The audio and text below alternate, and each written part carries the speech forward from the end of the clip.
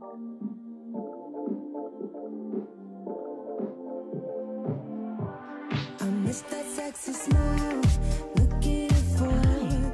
everyone. Did you miss me? Miss me.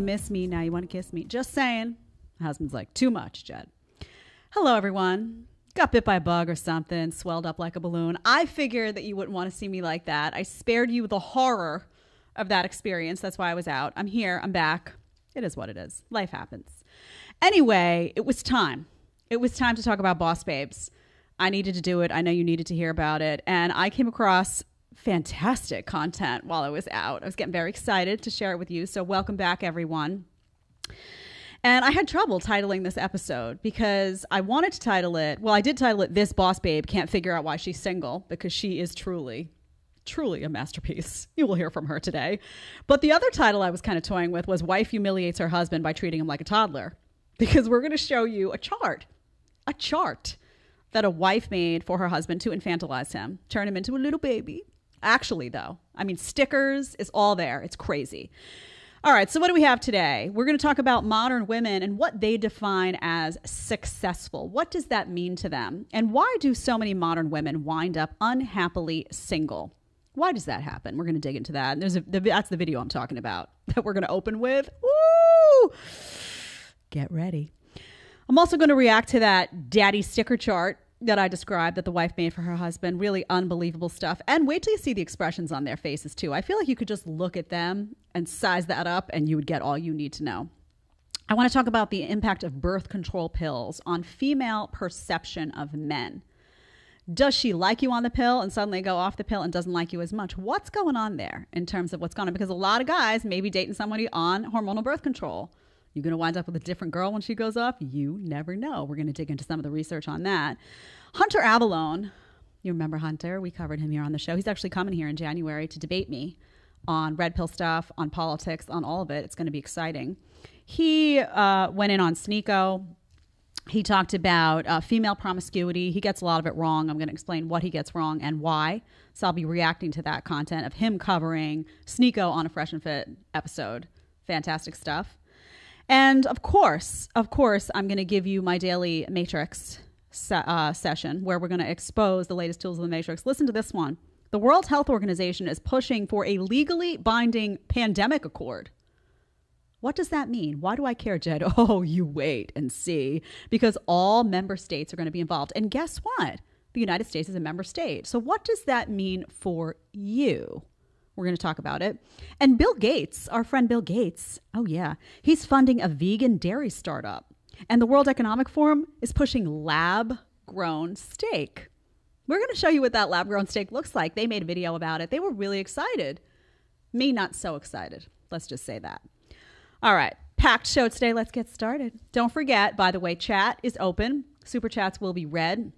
Malik is here. He's going to address the chats as we go along. You want to hit that subscribe button and that like button throughout the show.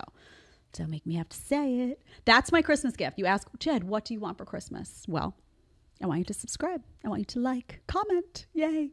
All right. So let's talk about modern women. This video comes up. I see it on Twitter. And it says, I am fiercely independent. I have everything. And that weirdly scares guys off. I'm going to stop and go throughout this video and be a little annoying, but we got to play it. So let's take a listen. I hate to say this, but like all of my friends who are married or engaged, they are not as successful as my friends who are single. My friends who are not damsels in distress, all single. My friends who are damsels in distress, all taken. Okay, pause there. I'm looking for a partner. Okay, I'm going to do this a lot. First of all, she says that, you know, some of her friends are less successful than others, right? Her single friends are most successful. So define successful for me. I would have stopped her right there. What does successful look like to you? Because I'm sure that her version of successful is corporate, you know, money, salary, all those things, right? And she's deciding that the single friends are more successful than the married friends. But I would ask her, do the married friends have stuff that is really good about their life that the single friends don't have? Like, look at the distorted way they view successful. So if that woman is married, she's home, she's staying home with her child, She's living in a big, beautiful house. She gets to play outdoors with her kid all day long. She has a beautiful life. She's cooking. She's got the Christmas music on in the background, and she's making some great stuff. She's spending a lot of quality time with family, getting outside. To me, that reads like a successful life. Does she have, the CEO title? No. Does she have a certain amount of money coming into her bank account from her job, her corporate job, or her whatever job she has? Maybe she owns a business. No. But define success for me. I find it really interesting that these women, these modern women, only define success based on a trajectory that completely excludes women who choose to stay at home. To me, success correlates with happiness. Interesting. Secondly, she brings up damsel in distress. What does that mean, doll, to you? Ask people these questions. And this is a good lesson. When you hear people talk like this, don't let them get too far, because then you'll miss stuff. You'll forget. It's hard because they vomit all the words out, What does damsel in distress mean to you? Because she says damsel in distress. The people that are a damsel in distress to her, and by that she means she's envisioning like the woman inside of the burning building shouting, "Save me, save me." And the big, strong man comes running and rescues her. That's her version of like a damsel in distress, like a rescue me girl. That's what she's thinking of. She says that those women all have mates, but the ones who aren't a damsel in distress, they don't have mates. So ask yourself why that is. Maybe does damsel in distress actually mean not what you think it means? And maybe those women are just more willing to kind of let their guy be a guy. Maybe they're willing to lean back a little bit and they're more feminine, and they recognize that if they are in that burning building and it is going up in flames, that they're going to want that big, strong man to come up and get them out. That's what the firemen look like. When's the last time you saw a fireman that looked like me? Seriously, this small, coming your way. Let me tell you something. People out there in the chat, you see a fire, you call the fire department, you're up there, you're screaming out, waving a handkerchief outside of your burning building, and somebody comes around and looks like me, you're in trouble. You're in trouble. I'm not going to be able to get up and down those stairs holding somebody. Forget about it. I have a hard enough time holding my babies like 30-something pounds. I'm just getting that. Come on. I'm little. I'm small. You want to see that big guy coming around the bend, muscles intact. He's going to climb up those stairs. He's going to go into the danger for you. You know it. So, honey, just to let you know, you're also a damsel in distress. You're only a damsel in distress when it's convenient for you, right? When you really need the help. All other times you want to be the boss babe. But it's interesting to me that she frowns on this damsel in distress when, in fact, I think that those women that have mates that are damsel in distress are probably just feminine women, right? Probably just feminine women, that's all, that she has a distaste for and probably a bit of jealousy for, because they've got all the guys and she's sitting there single despite everything she has. All right, Malik, we're going to go back. We can keep playing. Not a half. I'm not looking for my other half. I'm a complete person. I want someone who's the same. What's that quote? It's like, be a boss, date a boss, build an empire. That's the plan. Oh, I am fiercely independent. Let's pause that. I remember on The View once, Whoopi Goldberg went nuts. I said something like about that Jerry Maguire quote. You guys know the Jerry Maguire quote where she's like, "You complete me." Oh, Whoopi wasn't having that. No, she was like, "You're a whole." She went through that whole montage just like that. And I was just like, I thought it was a nice line for a movie. It appealed to me, honestly. I liked it. This woman would be horrified to learn that I actually don't call my husband my other half. I call him my better half because I love him so much and I'm so proud of the person he is. And he's so accomplished in my mind that I'm like, you're better than I am. And I'm glad. I'm glad that you're way more efficient and way smarter and have your shit more together than I do. So she'd just be horrified. "Oh, Jerry Maguire." She'd be like, "You're a damsel in distress, Jed." Sometimes, honey, and I'm fine to be that way. Okay. Be a boss, date a boss, build an empire. You've heard that. You've seen it on the t-shirts, all of that stuff. So I'd be curious to ask her, okay, you want to be a career woman? You want to get that career guy, build an empire? Okay. Where does your boss title end? Tell me, do you still consider yourself the boss when the check comes at the table, you're out to dinner, and do you split that bill? Or does your boss title get stuck in a corner when it's not convenient for you? So somebody comes to the house and is trying to break into the house, juggling at the chain, whatever. Do you step out in front and your boyfriend at the time or whoever, you're like, "No, I got this. I got it." No, you don't. You're going to go hide behind whoever's in that room that's bigger than you. That's what I would do. You're going to be in the closet. That door's going to be locked. You're going to be on the phone calling 911, which is smart, by the way. That's what you should be doing. But you're not going to be the boss in that moment. So I find it interesting that they want to be a boss when it's convenient. Typically, these modern women, by the way, they want to be the boss all the time unless something has to get paid for. You'll see it. You'll see it when the checks come. You'll see it. Then all of a sudden it's like, well, your money is our money, but my money is my money. You'll hear it. You will hear it. So make a decision. Do you want to be a boss? Do you want to be an equal to the man? Because if you do, then you better get ready to split that bill. You better get ready to do a lot of stuff that you're not going to want to do. Okay? Equal is equal. That's what you want. Maybe you'll find a guy out there that's going to hand it to you, but I will tell you, you will be deeply, deeply unhappy. You'll be running to be a damsel in distress so fast, you'll be like, where's that handkerchief I can wave outside my window? Someone come save me, please. I was wrong. Okay, let's keep going. She says, we cut it off a little bit. The first thing she says in this next part is, I'm fiercely independent, successful, in case that gets cut off. Malik, we can keep going. Will have all the accolades. I have a great car. Like, guys are obsessed with my car when they see it. There's like that first initial like, whoa. And then when you see it's someone you're about to go on a date with and they don't have something equivalent, I think they're kind of like, oh. The O is very different. I travel all over the country. I go to the most beautiful places. I fly first class everywhere, and all my food is gonna be paid for. I stay in these like beautiful suites, like overlooking like the ocean. I think I'm pretty mature for my age. I'm 30. I know you don't really say this word, but it's perfect. I have everything. And okay. I think that's like... Okay, she has everything, and then she's gonna say, I think that like weirdly scares guys off. So this is interesting because you're going to see another side to her in a second. So she says, I'm fiercely independent. I'm successful. This is her definition of success, mind you. You know, those stay-at-home wives, they can't be successful in her book. It's different. It's got to be about the climb, you know? So she's successful. She's got the car. She says, oh, the guys are intimidated by the car. I have everything. She actually says, I am 30. I have everything. Okay. So I was ready for the video to end. I was like, okay, done. You're happy. You've got it all. You seem to be very happy. So end of story. You're just going to be single, right? You can be your own boss, babe. And that's the end of the story, right? Except it's not.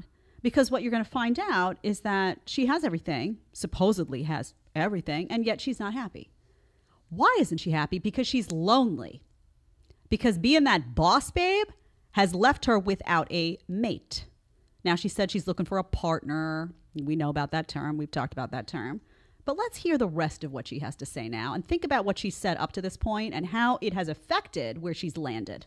Let's go. That's weirdly scares guys off. I have no one to share this like cool ass life with. I'm concerned that the older I get, I'm gonna have to make more sacrifices because I've aged out. Like when I've been on dating apps, like I don't know if anything promising is coming out of it anymore. Just whatever's like left over. I don't want to be like 36 and single.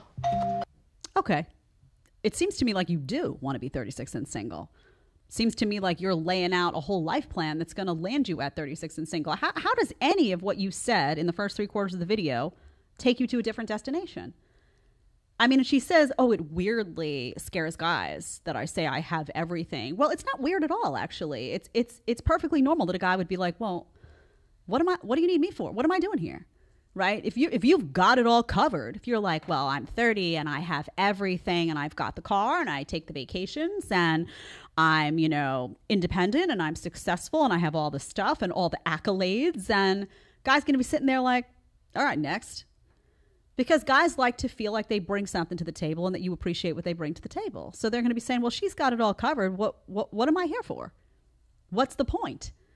Is what I'm bringing to the table not going to be appreciated because she has it all already? You know, the way she lays it out is like, guy's going to be extra, but not necessary. Then she goes on to say she doesn't want to be 36 and single. When I originally watched this and I was taking notes, I wrote a note to myself like, talk to this woman in 5 years. Well, you don't need to. She tells you straight up. She's 30. She's saying in 5 years, I don't want to be single. So has she not taken the time to self-reflect about everything she said? Because if you're saying you have everything and you've got all the bases covered, what kind of invitation is that to a guy to come in and wife you up? Maybe you should talk about what you don't have, what you can't as a female bring to the table, what you're hoping that your husband, a man, will bring to the table that you can't, how you're going to be willing to want to lean on him, what your expectations are of him, what his expectations can be of you, how you're different and are going to bring different things to the home. Do you want children? What is the dynamic there? Because the way I heard it is she's just going to be single and that's going to be the way it goes. And every guy that would even be remotely inclined to approach her, she's going to try to intimidate out of the box. Like if they try to show her something, oh, I do that already. You could see him trying to take her on a nice vacation. Oh, I've been there. I went last year to blah, blah, blah, blah, blah. And I stayed in this hotel. And oh, you have a nice car? Oh, I have one too. Engine it up. You know what I'm saying? She's out there to prove a point. And I think that is my point, is that a lot of these modern women are out there to prove a point. They studied their feminism so hard, and they got all the mentoring, and they got all the Gloria Steinems in their ear, that they feel now that they need to prove to you, to society, to the potential guy that they're going to be with, that they can do it on their own, that they don't need you at all. They have to prove that to you, or they feel like they have been a bad feminist, or they've been a bad modern woman. They haven't fulfilled their duty as a modern woman. And as a result, they repel these guys, because the guys are like, this is not what I'm looking for. I'm not looking for a woman who's going to say, I have it all and you're extra. You're like sprinkles that I don't really need, but I'm the ice cream. I mean, who wants that type of situation? Ridiculous. So you're going to see that a lot of these modern women are going to wind up single. They're going to wind up single. They're going to wind up alone. They're going to wind up depressed. They're going to wind up anxious. And they're going to start looking back at their life and be like, maybe I didn't have it all. Honey, you're saying I have everything, and in the next breath you're saying you don't have the one thing you really want, which is a person to share all these things with. You don't have everything. You don't. And maybe you also haven't been that successful, because maybe you're defining success by the wrong things. And ultimately, you may be able to take that vacation, but maybe you're not as happy on it as you would be if you had somebody there with you. Maybe that damsel in distress didn't sound so bad. Just saying. All right, we're going to get to the chat after this next one, Malik, so keep your eyes on that. All right, I got to do one more before we get to the chat, because this is too good. It's too juicy. It's too juicy, and it's staring me right in the face, and I can't let it go. All right, you ever hear about how a wife infantilizes the husband sometimes? She turns him into like a little baby. Like, oh, he needs to be told what to do. He's inept. He's dumb. He's lazy. Well, this wife took it to a new level.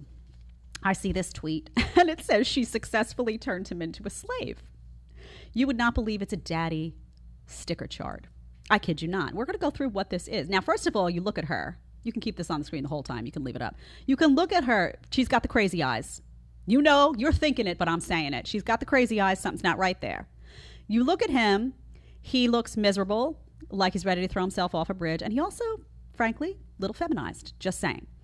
Okay. Daddy sticker chart on the left. You've got all the tasks on the left. Wash dishes, put toilet seat down, change, blow out diaper, bathe the rugrats, pack the kids' lunches, vacuum car seats, and clean up throw up. Those are all the responsibilities that she'd like him to do. And then what happens is every time he does them, he gets a little sticker. I'm not kidding. A little sticker. And once he gets 6 stickers in each column, he gets a present at the end. The top one is a 12-pack of your favorite beer. The next one is no nagging from her for a week. The third one is a naked hula dance from Crazy Eyes. The fourth one is I won't donate your favorite pit stain t-shirt. In other words, I won't throw your stuff out if you behave. Can you imagine talking to a grown man like this? Next one, get out of the doghouse free card. So if you do something bad, I won't get mad. The next one is don't have to go to some, annoying kid's birthday party. You get out of going to a birthday party. And the last one is a BJ. He has to get 6 stickers in the clean throw up column before he gets a BJ. Okay, you can take it off the screen now. So how deeply disturbing is that? Now, you can laugh, you can point, we can say she looks like she's got the crazy eyes, but this is a chart typically that moms make for their children, right? Like, oh, you get an A in school and we'll check a box, you'll get a sticker, and then at the end you'll get, a video game or whatever it is. You clean up your room and you get an allowance or whatever it may be. She has completely infantilized this male and emasculated him to the point where he is a baby in his own home. I'm sure he gets reprimanded when he doesn't follow her dictates. How deeply embarrassing. Not only that, she took this photo. Where did this photo go? He's not, I mean, this guy is a person that exists somewhere. I mean, I don't even know, man. Absolutely beyond the pale. I know houses like this. The reason I brought this up is because people could say, oh, Jed, that can't be real. To be honest with you, I don't know. I don't know what's real and what's not here because I can't obviously call these people and verify it. But what I can tell you is I know houses like this. I know houses like this where the guys are completely emasculated and the women are like, did you do this? Oh, you get a prize if you do this. Oh, I remember once a friend of mine, no joke, said to her husband he had to be on a diet. Doctor told him, and it was like if he didn't eat a cupcake that week, he got this. If he went out for a walk, he got this. It was like little rewards. And I remember thinking to myself at the time, wow, he's just like an overgrown baby in his own house. All these guys are miserable. All these women run the house. This is happening all the time. Do you know people in chat? I ask you, do you know people who are married and who live like this? Then you ask men, do you want to get married? And when they see this and they're like, people are like, why not? Why not? You want to go into this type of, what do you get married to go back to preschool? To get treated like a baby? And by the way, they perpetuate this stuff. Like this is something, this would have been I guarantee you this would have made it onto like Good Morning America, The View. Oh, look at this guy. Today we're going to talk about a guy who's been infantilized by his wife with a daddy sticker chart. Then they all look and they all weigh in. Oh yeah, my husband's an idiot. My husband can't do anything. Oh, every man needs a woman to get stuff done. Oh, one day my husband did this and he can be so lazy. Guys can't do anything right. And it's a whole panel of women. The audience is clapping. Yeah, whole audience of women. And this is the message that's perpetuated about men, that men are useless. Men can't be trusted. Men are a bunch of babies. So you know what? If they act like a baby, treat them like a baby. Reward them like a baby. Can you imagine? Crazy eyes. Always, by the way, guys, you see the crazy eyes, turn away. I don't care if she's got a good body. I don't care if the curves are nice. I don't care what's going on from here down. You see the crazy eyes, turn away. Nothing good comes from a pair of crazy eyes. Just saying. All right, now we're going to check in with the chat. All right, we got two chats, one from Russ for $2. It didn't have a message. And then there's one for $5 from KS. But on here it says message retracted, but I caught it before. Oh! Caught him before that. He says, one second. Sorry about that. Retracted KS. message. Successful in one area of life does not mean success in another area. The daddy sticker chart, is she a mother or a wife? There you go. She feels like she could do both, right? And maybe, who knows, maybe her kids have a little sticker chart and it sits next to the husband's sticker chart. Can you imagine being in that household? All right. We good to go? Yep. Okay. Remember, get on in that chat. Super chats. I'm going to read your questions, read your comments, so get on in there. Does hormonal birth control change female preferences for men? Interesting. So this is I believe this is from Chris Williamson. And we talk a lot about the impact of taking, I took hormonal birth control, I said, for, I think it was 6 years, not for sexual reasons. I took it to regulate a cycle. I was told by traditional medicine doctors that my irregular cycle at the time was going to be, this was going to be the fix. And it was actually hell for me. First of all, they didn't ask about my diet. They didn't ask about my stress. They didn't ask about my exercise. They didn't get to the root of the problem. They just medicated, which is what happens, right? You go to a traditional medicine doctor and 9 out of 10 times, they don't ask you anything except, here, this will fix your symptom. But they don't get to the root cause of why you feel that way. As it turns out, I was able to fix that irregular cycle on my own when I stopped being brainwashed by the system, simply by changing diet and altering exercise and making some healthy life adjustments. Putting in a sauna time every week, meditation. It was done, fixed, which is interesting. Anyway, what I always remembered about that time period for me was that I was very different on birth control than when I got off. I really felt like I was in a different body in many ways and a different mind. So let's listen to what this woman says, and then we're going to talk about it. And I think this is important not only for women listening who may be on hormonal contraception or have been in their life at some point, but also guys, you may be dating someone who's on these pills. And it sounds like a quick fix, right? Like, oh yeah, go on birth control so you don't have to worry about getting pregnant. It's actually quite sinister in many respects what happens on birth control pills, in my opinion. And there's a darkness to it. And there's a complexity to it that you may not be realizing. So let's play this video. I'm going to play this one in full up until I tell you to stop. Thanks. Women who are on hormonal birth control, this might be associated with a decreased preference for masculinity. And there is some evidence that is consistent with this. There's been research showing that women who are on hormonal birth control prefer a less masculinized male face relative to what's preferred by the exact same women when they are naturally cycling. That's an ad. Birth control. There we go. Well, I spent most of my career studying women's sexual behavior and mate attraction and partner choice. And I'd even done some work looking at women's sex hormones and the way that influences women's motivation and choice of dress and other things to that effect. And so I've always had an interest in women's psychology and the different sort of biological components that contribute to sort of Let's what it pause means. it here. I just want to go into who she is a little bit. So this is someone who studies this for a living. And there's another clip here that I wanted to show. It's not going to that exact part. But essentially what she said in that first section is that women prefer, when they're on birth control pills, they have a decreased preference for masculinity. Interesting. There's a lot of studies actually to back that up. And my initial thought was, well, what happens if a woman meets you? She's on hormonal birth control, right? A lot of young women are. This is prescribed, by the way, and overprescribed to such an extent. I truly cannot even outline for you how extensive. I mean, a woman goes into the doctor for everything from acne to a regular cycle to, I mean, it's a wide list of things, and they just hand you birth control pills. Like, oh yeah, take these, it'll fix everything. And what happens if that woman goes on the pill and is with you, say, for the duration? She goes on the pill, say, at 21. She meets you at 22. She's with you till 24. She goes off the pill, and suddenly she's not that into you anymore. You laugh. But hormones control everything. And the reason I'm telling you that I believe there's some truth to this is not just because studies will indicate that women have different preferences based on when they're on the pill, but because I experienced things myself. I remember dating someone early on when I was young, and I loved his cologne. Loved it. Like, I could smell that cologne anywhere. I loved it. Went off birth control, and I remember seeing him years later, ran into him in a place, and I was like, oh, what's that smell? It was the same cologne, but I was smelling stuff differently. Like, the chemicals in my body had been so changed by not having that synthetic hormone that not only did I feel differently, but I smelled things differently. I was attracted to different scents. My body gravitated toward different things. Remember, your hormones run everything in your body. They run everything in your body. So if you have a certain cocktail of synthetics brought in to alter where you're at, what does that do to your perceptions? And you have a whole population of young women that are taking these pills for everything. Even if they're not having sex, they're taking them.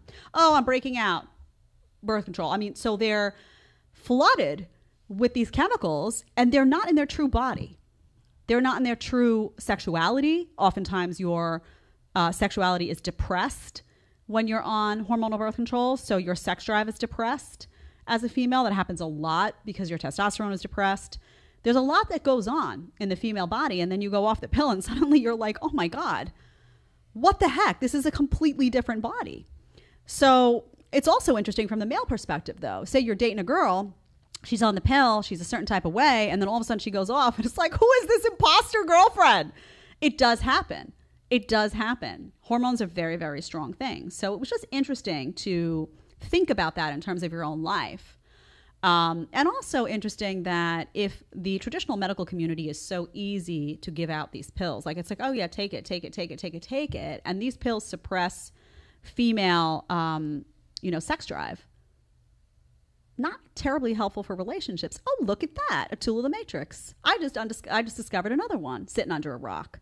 Prevents that union, gets in the way, delays the family planning. Because you could be with somebody for 10 years. You're playing house, you're on the birth control pill. You're not really going to get with them and make a family. You know that. But you got these pills, so you're having fun, this, that. It elongates that period of time mentally, too, where you look at it all differently. You wake up at 35 and you're like, oh my God, what did I do for the last 10 years? Like a lost decade. Just saying. All right, let's get to Hunter Avallone. Hunter Avallone does this streaming, as you know. He's like very liberal. Apparently used to be conservative. Now he's like vegan. He's all in on the liberalism.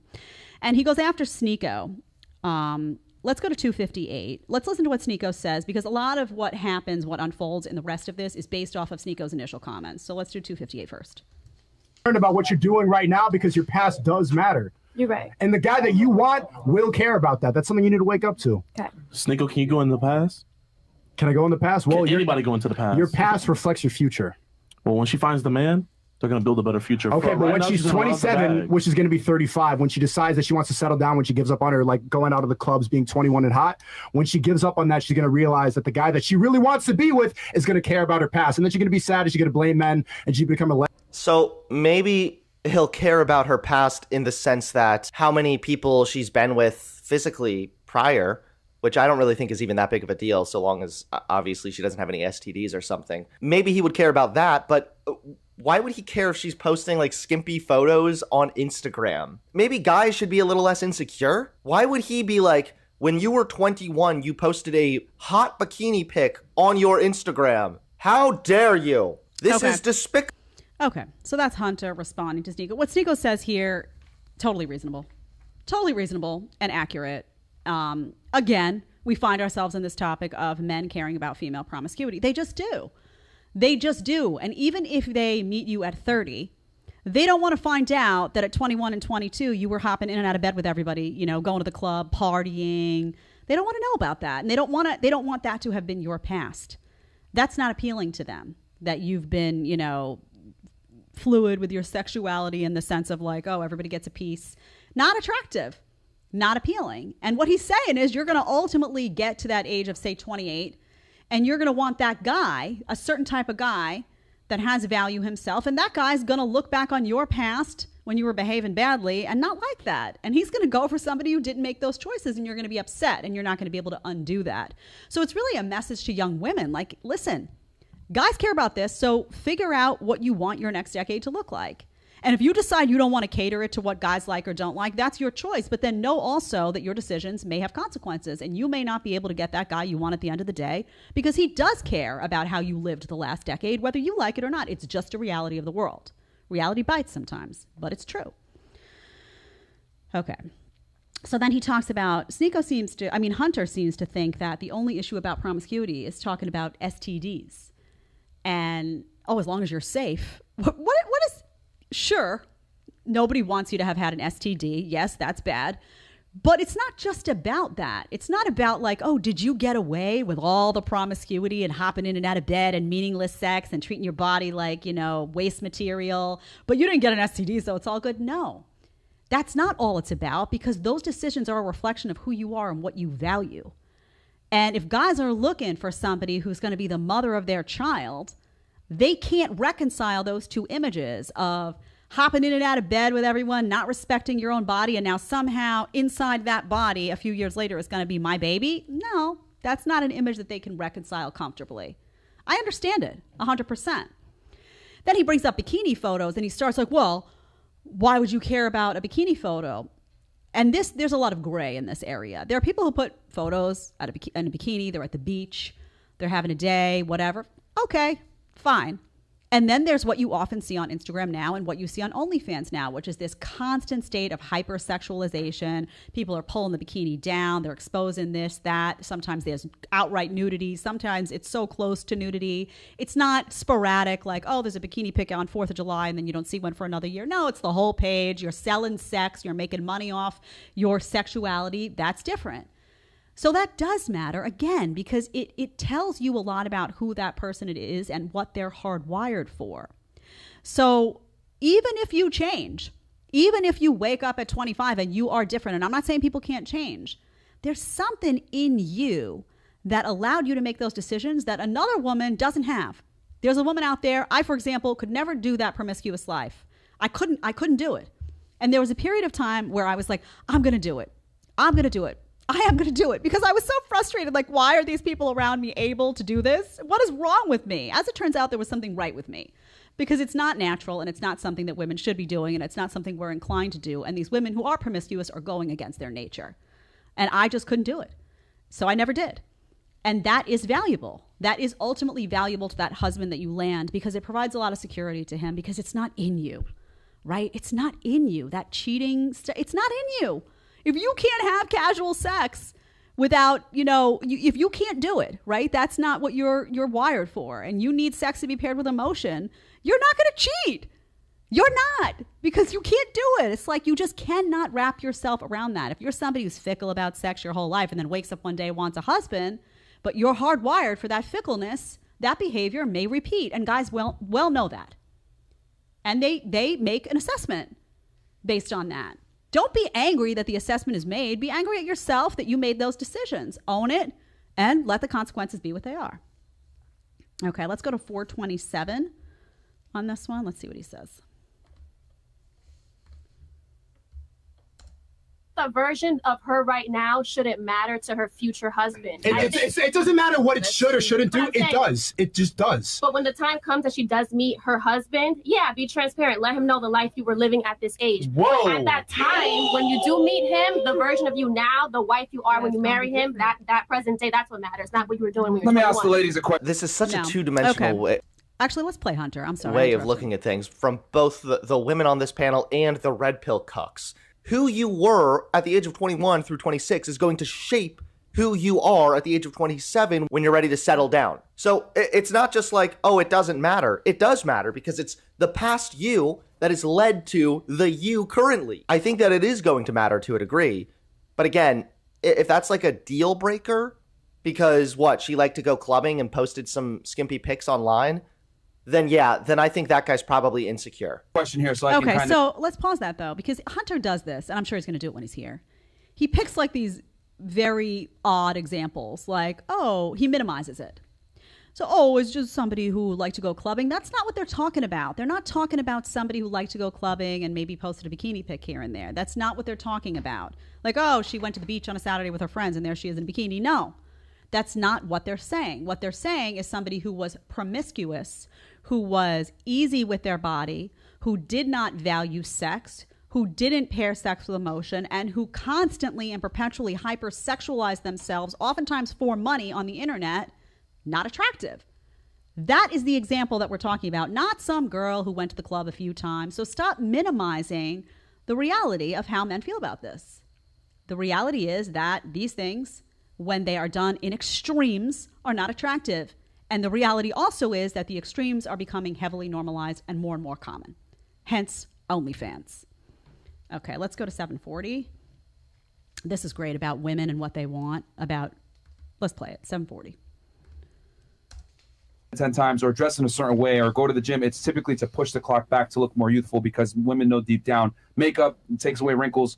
Women typically want to look more youthful because that makes them more attractive. That's what men are attracted to. But even her, who belongs... Isn't just youthfulness and being healthy and attractive quality for people in general? I feel like that's also getting into some weird territory. Like, youthfulness sounds almost creepy in my opinion. Like, yeah, guys are not into old women, sure, but to say that they like them to be youthful... What do you mean youthful? Like early 20s? Okay, fine, but I don't know. It's kind of sussy, especially when these types will say also that men really like youthfulness and innocence and purity and shit like that. That sounds really fucking creepy. Why does it sound creepy? Why does that sound creepy? I can't wait to ask him when he comes here. Why does that sound creepy? It sounds perfectly reasonable to me that a guy would say... Now, and remember, let's make the distinction here because... They're not talking about guys who get married and are with somebody for 15 years and grow with that person and share children. They're talking about people who are looking for a partner. They're out in that marketplace now. They're dating. Their eyes are, they're at the lounge or and what they observe. That's what they're really focused on here. That's where the crux of the conversation is on this panel. Purity is appealing to guys, meaning, again, that you didn't hop in and out of bed with everybody. Innocence also means that you haven't been jaded by the world. It's a beautiful thing.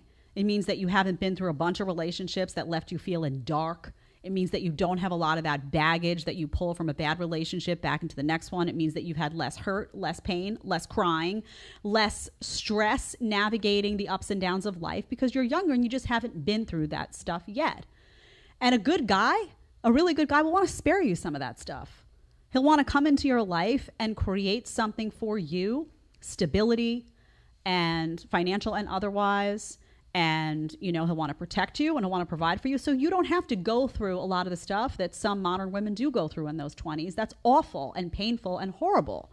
So they're trying to get you before all of that. What is bad about that?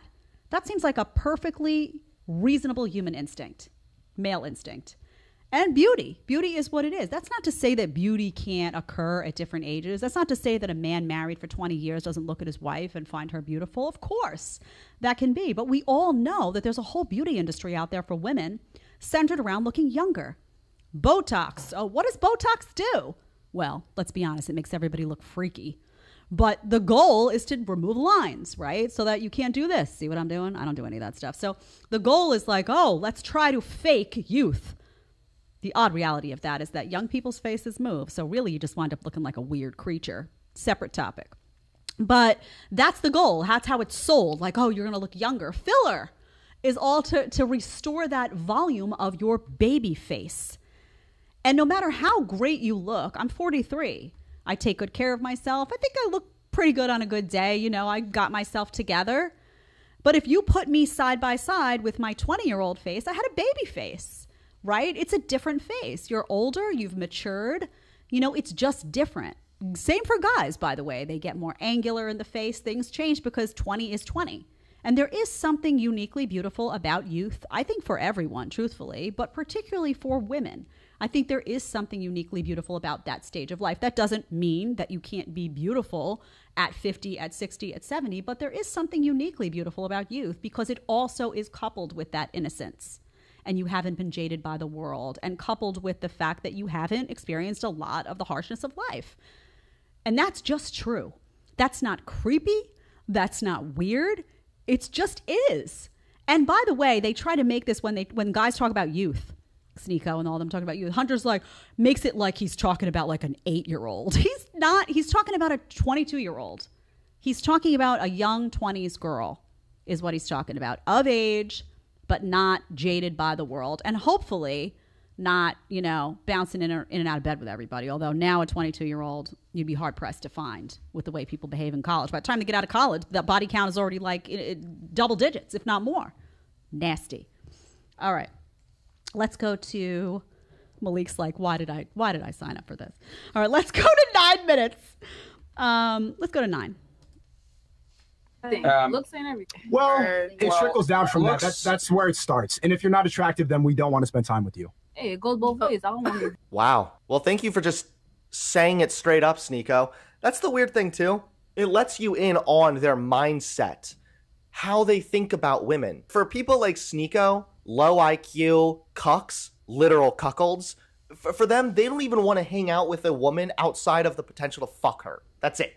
They don't even care, like, maybe she's a good friend. Maybe she is somebody who's interesting to be around. Maybe she's somebody who just, I really hit it off with in a way that's more platonic and I enjoy hanging out with this person.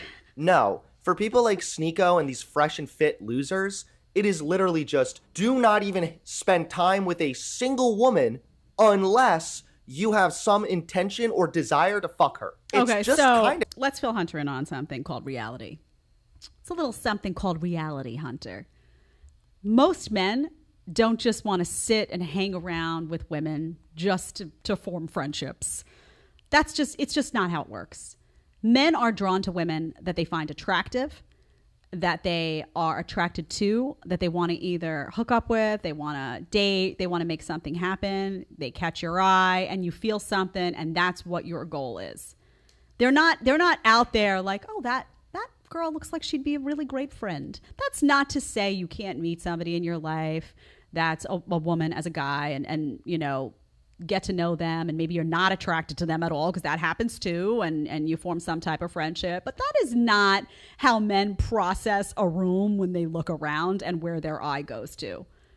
And if you're in the dating world where you are actively looking for someone to date, to be physical with, whatever you're out there looking for, looks matter. Why do we have to pretend that they don't matter? They matter to men and they matter to women. They matter. You have to be attracted to that person. So now we're supposed to pretend like guys don't prioritize looks. Why do we have to live in the land of make-believe? Guy goes to a club and he's looking around the room. What does he go and have a conversation with? Oh, you seem deeply respectful. That may be true and that may be great, and he may want someone who's respectful, but again, he's got to be attracted to you first. This is human nature. And ladies, own up. When you see guys, attractiveness matters. How they hold themselves. Whether they're confident. Are they put together? If they look dirty and they're overweight and they're slouching over, you're like, bye. So this is just, this desire to be woke is always a thing. Like, oh, we got to be woke. We got to pretend like we don't care about things that we actually care about. Why can't we just say it? Why does everybody have to be so nauseating? Oh, it's not looks. It's about who you are as a person and all these talking points. Yeah, sure. After somebody's decided they're attracted to you, then they want to know how you are as a person. But if they don't want to sleep with you, next.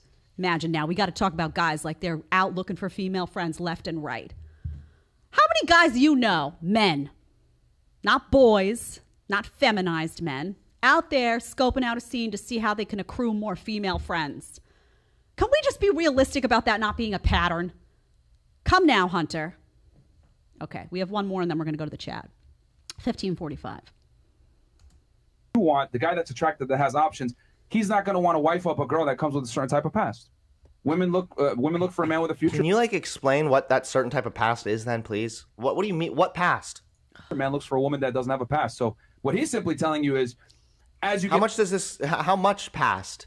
Is it like you slept with other people, so no? Or is it like, I can't believe when you were not fully graduated from college, you were working at a fucking Subway. You despicable, sick hoe. Okay, so let's stop it here. And then we'll be done with Hunter because it's a lot. So he doesn't know anything about Red Pill. He doesn't know anything about Myron. He doesn't know anything about these guys. He just comments, but he doesn't do research, because if you did that, you would know that Myron has said multiple times, and all of the guys in this circle have said multiple times, that they don't care if you worked at Subway. They don't care if you work at Target. That's not what they're talking about when they talk about a past, because they don't care about your career as a priority. You have something you like to do and you're happy, great. But that's not a priority for them. They don't need you to be the CEO. They have told you that a bunch of times. It's not important to them. It's important that you're happy and pleasant to be around, that you have a nice disposition, that you're not going to stress them out to the max. But your job title is not important. So he's throwing this point out about Subway, and they're like laughing at him. Or they should be. Or they would if they could hear that, because they don't care about that stuff. When you talk about a past, you're talking about promiscuity. Period. End of story. You're talking about whether that woman has allowed herself to lose connection with her body, where she doesn't care about it. It's been minimized. It's like, she'll just sleep with anybody. If she's devalued herself, and if she's allowed herself to get damaged by a bunch of really bad relationships that she's gotten into of her own volition, that now she's going to take that damage and throw it onto a guy. She's going to make that next guy pay for what she allowed herself to go through over and over and over and over again. I'm not talking about abuse. I'm not talking about stuff like that. I'm talking about bad relationships where, you date the guy you're not supposed to date, and you do it anyway over and over and over again. And then you don't trust the nice guy that comes across your path 5 years later, because you're judging him based off what this other guy did. And the reason that guy got away with it is because you allowed it over and over and over again. Own up, personal responsibility. All right, let's check in with the chat. All right, we got one from $10 from Lil Casely, $20. I live in a blue state, California. My entire family is conservative. However, the new generation of girls do not want to listen to traditional values. We're at a loss as they are almost totally brainwashed. He said he's in California? Yep. Get out of California. One. You'd be surprised. Take a little trip to the Midwest. Get out of the cities. Take a little trip to the country. You'd be surprised how many women there are out there that don't exist in the cities and don't exist in blue areas that actually really value traditional values. I don't know if you're religious, but oftentimes, people who are raised religious have a deeper appreciation of that stuff, of, sex, of things like that, being held in high esteem and being important. You are right that it's a dying art. It's dying, but those people still do exist. It's just going to be harder to find them. That's a reality. It's an unfortunate reality. I'm just grateful I'm not dating right now. What a nightmare. Sorry. All right, we got $5 from Josh Rickard. If a woman uses her body to build a business, she would have to use her body to keep it. Oh, there you go. Well played. Yeah, we got one from Omega Resetsu. He is low value and cannot comprehend high value matters. He seems the type that wouldn't care if his wife has a boyfriend and pregnant by him. He's talking about Hunter. Yeah. He's a liberal. He's just a liberal. And I say no disrespect to him because he's coming here, but, you know, you're free to have your own view of the world. But I always say liberals are so, not just Hunter, but in general, are so worried about catering to wokeism that they begin to justify ignoring reality in order to cater to it. You know, it's kind of like the obesity is healthy mantra. It's not. We all know it's not, but they have to say that because they'll hurt somebody's feelings. So now the factual reality that obesity is a leading cause of disease has to be ignored. Think about it like that. All right, we got one from KS again, $5. How can you tell if a woman is promiscuous? What if she's silent about her past?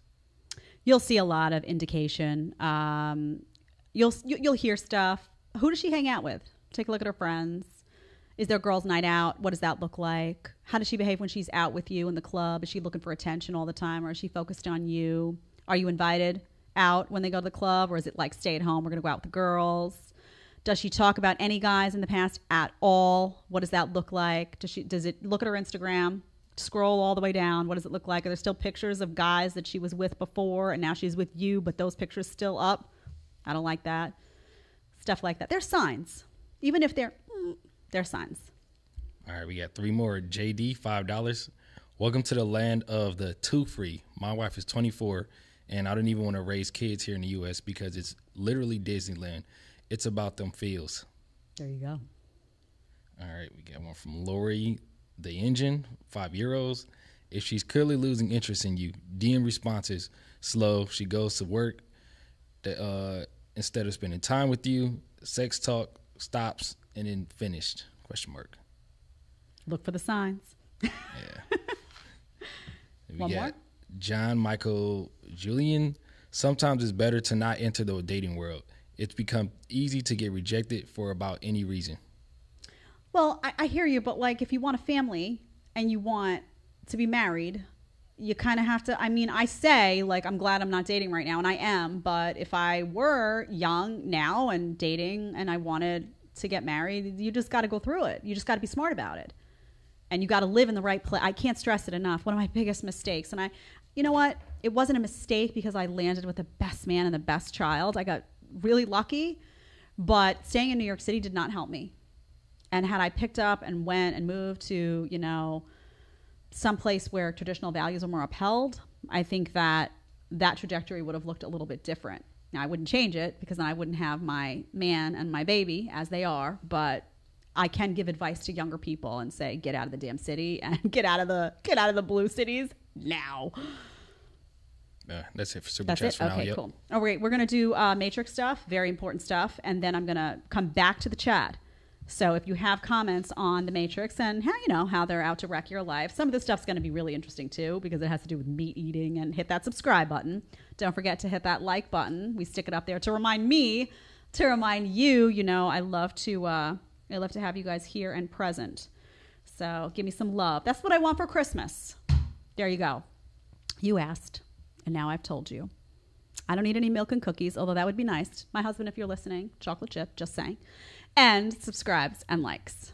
All right, so we're going to talk about some stuff here that's a little bit crazy. We'll start with, I just moved away from the mic. Sorry about that.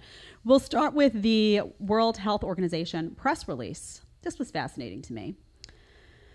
World Health Organization member states agree to develop zero draft of legally binding pandemic accord in early 2023. So I look and I'm like, well, that's interesting. World Health Organization. United States is a member state, by the way, so this involves you if you live in the U.S. Almost everyone is a member state, probably who's listening to this show. How does that affect you? So I'm like, well, what does that mean, a zero draft of legally binding pandemic accord? I read on. Let's take a look. The first draft of a legally binding agreement designed to protect the world from future pandemics. That's interesting. And I always tell you stuff that comes in from the Matrix.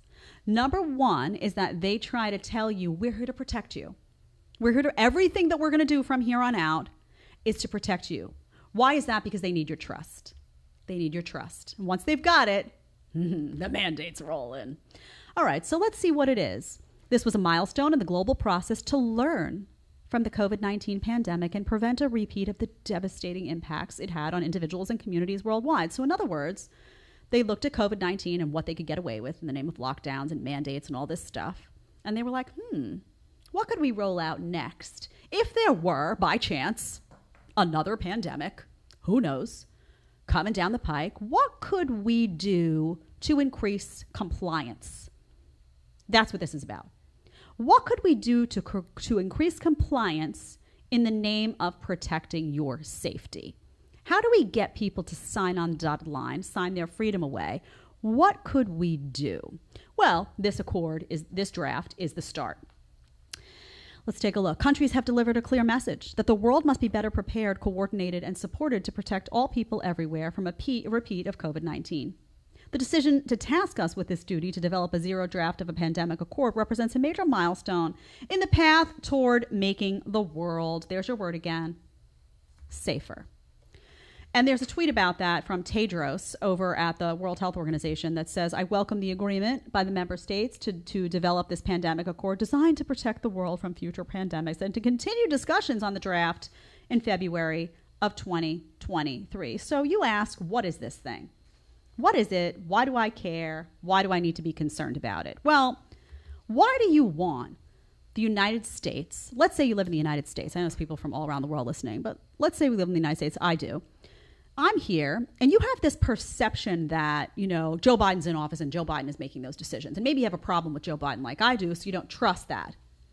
Well, what if you knew that Joe Biden were going to defer to the World Health Organization, to these independent bodies, maybe it's the World Economic Forum, and when a pandemic hit, no matter whenever that is and whatever it looks like, there was going to be a protocol that was put in place that was just followed by all of the member states, meaning all of those countries. And all of a sudden, it wouldn't be up to Joe Biden. So whatever we had signed and agreed to, the United States would immediately fall into place. So if that means that there's mandatory masking, we have to do it. If that means there's a mandatory injection of an experimental vaccine, everybody has to get it. If that means that you can't travel unless you show a vax passport, everyone has to do that. If that means a digital ID to guarantee the safety of the citizens, then everybody has to get it. Then suddenly you are digitized. You are enrolled in a system where they are tracking you and you have no say about it. So that's what this draft is. Now, it hasn't been put into place yet, but that is their goal, that they are going to be able to say, there's a crisis. Is there a crisis? Well, that'll be up to them. Maybe you think it's not a crisis, but they get to decide, oh, there's a crisis. We have to implement, it's code red. All member states activate.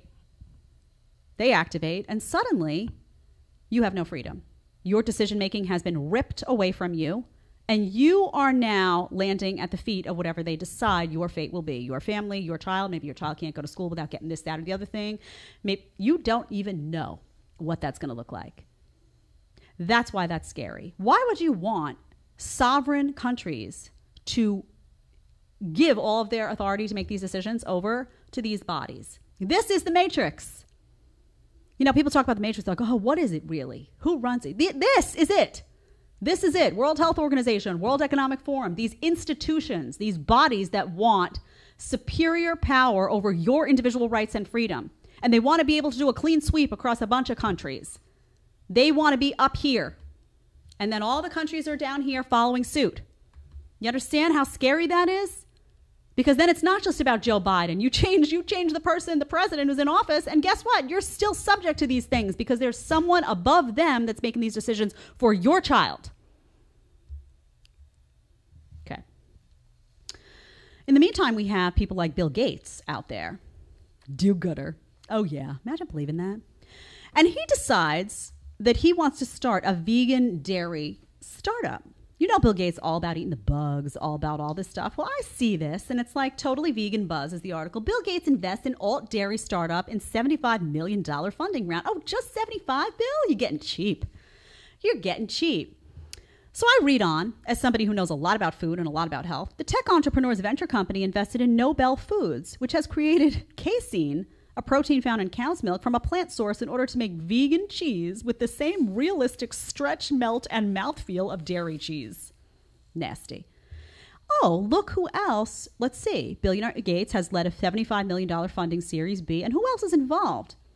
Jack Ma, that's a he's a co-founder of a tech conglomerate, Jeff Bezos of Amazon, and George Soros.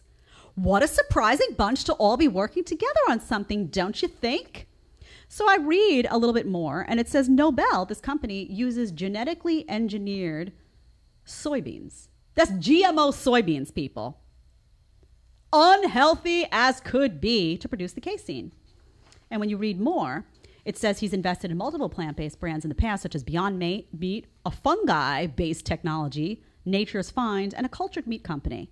According to the tech entrepreneur, animal agriculture is at the forefront of the climate crisis. Here we go. There you go. You got it. Climate change. So you can't eat raw milk. By the way, don't you love the FDA? They don't like raw milk and raw dairy. Comes from the farm. But this stuff works. Okay. So I decided that I was going to take a look at this Nature's Find. I said, well, let's see what's in it. Let's give them the benefit of the doubt. I know what's in it because I know what these products are made of, and it's disgusting. So I pull up the meatless breakfast patties from Nature's Find, and I look at the ingredients. Nutritional fungi protein, water, high oleic sunflower oil, soy protein isolate, natural flavors, that just means they won't tell you what's in it. It could be anything. It's like fragrance. You could have like 50 chemicals in there being natural flavors and they won't tell you.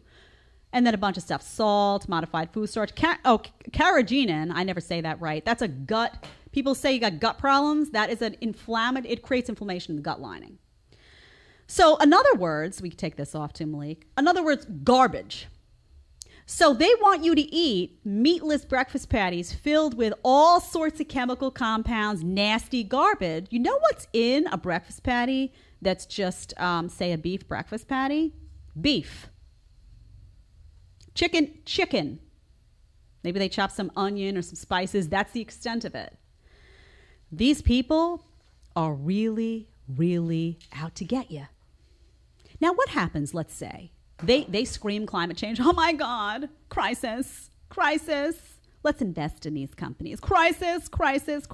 And then you wind up not eating your grass-fed meat from the farm and your raw milk you've been doing for a while. You're like, let me do the vegan stuff. And then you start getting sick. You start feeling ill. And then suddenly you go to the doctor. You go to your traditional medicine doctor. And, all they know how to do is disseminate medications. Then they give you drugs. And Big Pharma makes money off that. And who has also a lot of investment in Big Pharma? Well, that's interesting. Bill Gates. This is all just too much of a coincidence for me. The Matrix. The Matrix thinks you're dumb. And here's what I'm out to tell you. Get smart. It's your body. It's your family. Get smart. Now I look, and I just wanted to tell you a little bit of good news before we show you what the lab-grown steak looks like, because you really need to see it. Beyond Meat, which is that other company. Remember I told you Kim Kardashian was eating that Beyond Meat? Nasty. She wasn't eating it. Everybody was making fun of her because it looked like she hadn't bitten it. You hadn't, honey. You went home and had that steak for dinner. We know. Anyway, Beyond Meat, I see in the New York Post, is plummeting the stocks. And it says they're in a sales slump because people say they're too woke.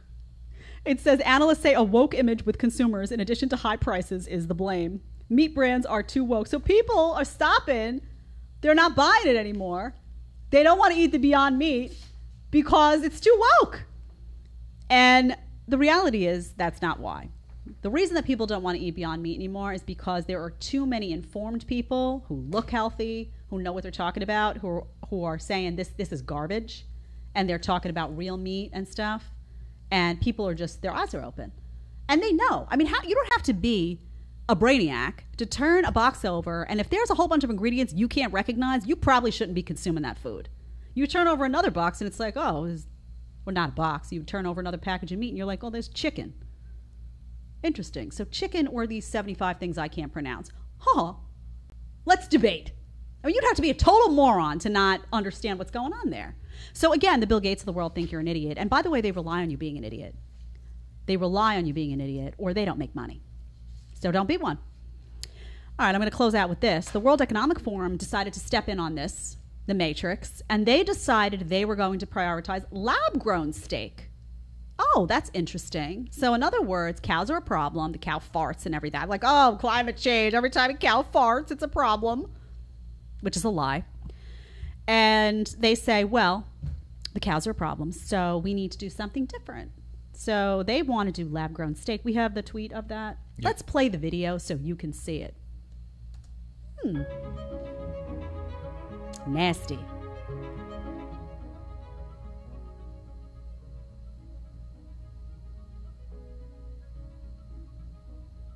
They grow them in that. Okay, so what is that sitting in? What's that? Is it water? I don't think so. Is there chemicals in that compound that supposed meat is sitting in? How are they growing?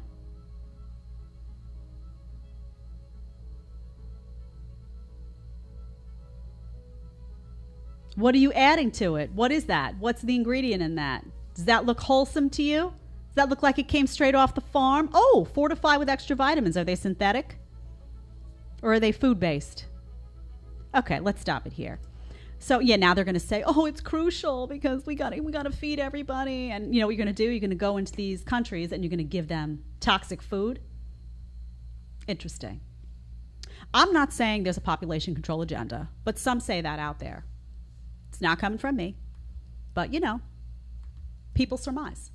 So does that little piece of fake look to you like something you'd want to just getting out? You're at the restaurant. You're like, yeah, it's coming. You know, you're hungry. And it comes this little, you're cutting it with your fork. It's gummy.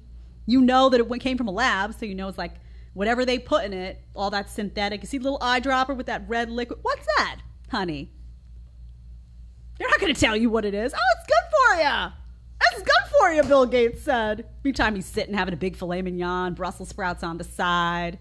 He's bought a whole bunch of farmland. He's got cows grazing, free range, chickens dropping the eggs, having a big omelet in the morning. Yeah, it's good for you. As he chops that filet mignon, one extra bite. Went down real good. Telling you, man, people at the top, these elites, they're always going to do this. Separate set of rules for them. Because you know what? Bill Gates doesn't want to get sick. He doesn't want to get sick. And he doesn't want to be relegated to having to take those big pharma drugs that he also knows are problematic. But you, it's different. This is the Matrix. The reason I am showing you this stuff is because you got Andrew Tate, you got these people, you got all these people in the space where we talk about dating and relationships talking about the Matrix. And people miss out. They're like, well, maybe that's extreme. No, these people are plugged in. These people are plugged into all the nasty that's going on to try to take your health from you, to try to rob your freedom from you, and they're trying to shake you and wake you up and say, no digital IDs. No thank you to the bugs. I think Tate was talking about beef jerky the other day. He said something about like sub in beef jerky for everything. He knows what's going on. Don't think he doesn't know what's going on. He knows what's going on. We're going to check in with the chat now one last time. All right, we got about 4. We got Heisenberg Evil, $5. Ever hear government say it's for your safety? Know they're about to take your freedom or even your life. That's Run. Right. Yep. True. We got Just Human, $5. If you think that's bad, check out Terra Carta. It's the Magna Carta for the 4th Industrial Revolution. ESG looks like a joke in comparison. Wouldn't surprise me. Yep, good point. Yep. And then last one. Great topic today, Jed. Still think you'd be doing higher numbers with your feet up on the table. Just saying. So funny. Yeah, you know, the foot fetish crowd, it's an interesting crowd, I'm just going to say. I joked about that, like the first show. I was like, should I just kick them up here and just, you know, you never know, maybe 100K, just saying. God, production team at Valuetainment is like, what's she saying? Cut the mics, cut the mics. It's my show. I get to decide. All right, everyone, thank you for being here today. There will be a show on Friday as well this week. I apologize for missing Monday, but, you know, the swelling, not pretty. Anyway, I will see you back here on Friday. Behave. Just saying.